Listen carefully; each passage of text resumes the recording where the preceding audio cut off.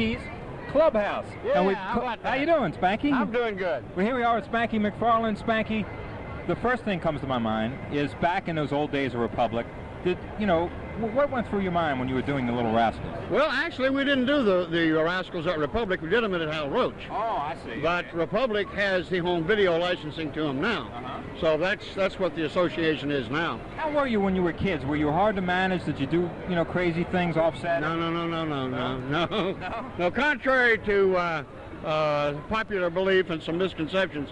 No, we were on the set. We were there to do a job, and we were young professionals. We had to be on the set 9 hours a day, take an hour out for lunch, take 3 hours out for schooling. That leaves you only 5 hours to shoot film, and that's why we were there in the first place. So there was no fooling around. No hanky-panky. No hanky-panky-with-spanky. All right. So after the Little Rascals, did you want to pursue acting? No. That was it. No, that was the farthest thing from my mind, and it still is, for that matter. I have people ask me, say, well, would you do a series or would you do a picture?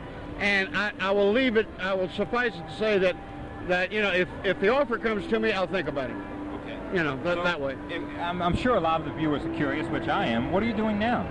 Well, basically, I'm doing promotional work for Republic with the home videos. Great. And I'm also a spokesman for the Justin Boot Company of Fort Worth, who has a line of children's boots. Oh, okay. And I was going to ask you if your picture's on them. No, but it's on the hang tag, yeah. Okay. But and then I have a 2-hour film and lecture show that I take to colleges and corporate conventions and talk about the old days, show clips from the comedies, and have a good time with all. That's great. Now the new video coming out, is it going to show all the Little Rascals or most of them? Well, there are 2 packages on the market right now. One is a 6-album library with 12 Little Rascal comedies on it, and it sells as a complete library. Then Republic has just released 6 individual cassettes with 2 comedies on each one. And the price is hot, folks, trust me. Okay. Yeah, it's really hot.